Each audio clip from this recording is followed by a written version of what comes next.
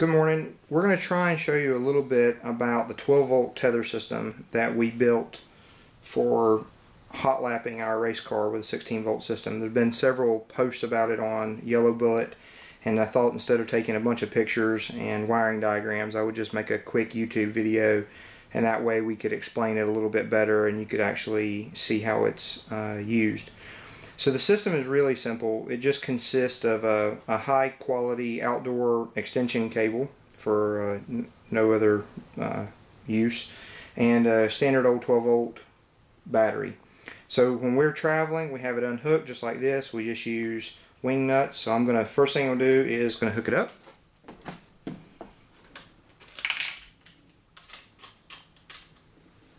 And put the wing nuts back on.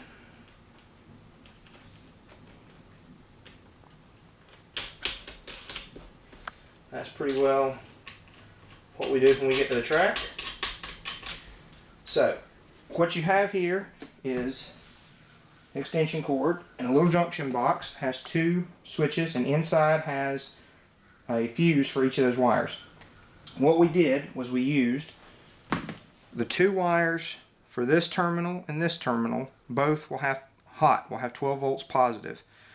The ground lug here will be the ground return, so that we use those three wires. So now we're going to go over to the car and I'm going to show you how you hook it up.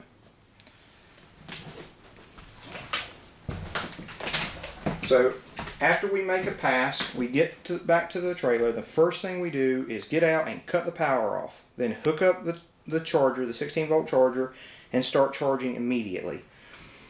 Since the master cutoff disconnects the battery, nothing else, no other terminals, nothing else in the car has voltage anymore. So that allows us to come over and plug up our extension cable.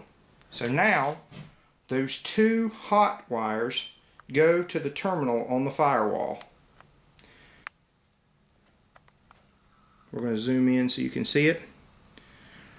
So that terminal right there, that pass-through, is where we pick up main power for the starter and for all the other devices on the front of the car, such as the fuel pump, the water pump, the fan for their relay boards. The ground terminal then just goes to a good solid chassis ground. So now we're going to come back to the junction box, and all we do is turn on both switches. Now we can go back to the main switches in the car and turn on any device that we need. And I'm going to show you now that we have power. So what you should see is the delay box is hot and the dash is hot. Those stay hot all the time. So if we were actually making a run, now we would turn the water pump and the fan back on and we would cool the car down. This also allows us, if we want to make any changes to the delay box or to the ignition program or to the race pack, we have power and we don't have to use the 16-volt battery. This really allows you the maximum amount of charging time on the battery. So when we're done and we're ready to go back, just turn it off, we'll disconnect it, and then we'll be able to turn the power switch of the car back on and have our 16 volts supplied back to the car for starting and running the actual next round. We chose a 14 gauge outdoor extension cable because it provides plenty of power for what we're going to do. But for some guys that may have even larger fans of water pumps or more things they want to run, I would recommend getting an extension cord for 240 volt, which will have 4 wires and use a twist lock connector. The next question we get is, why did we put the female part of the extension cord on the car versus the male? That's actually a very good question. On this car we also run an oil heater. So what I wanted to do was eliminate the possibility of one of my crew members accidentally plugging up 120 volts to all of the DC components in the car. I would recommend this for anybody that's going to make one of these or buy one of these, that you do the same thing. Put the female part on the car, the male part has the power. Now that does mean that while you're transporting or between rounds, make sure that the box is off or disconnect while you're in transport, whatever's easiest for you. We leave a trickle charger on the battery all the time in the trailer and even at the race, and that keeps the battery well charged. No problems.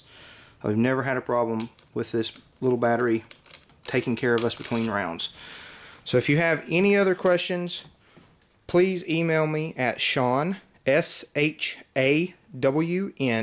at GASRacingInc.com, GASRacingInc.com.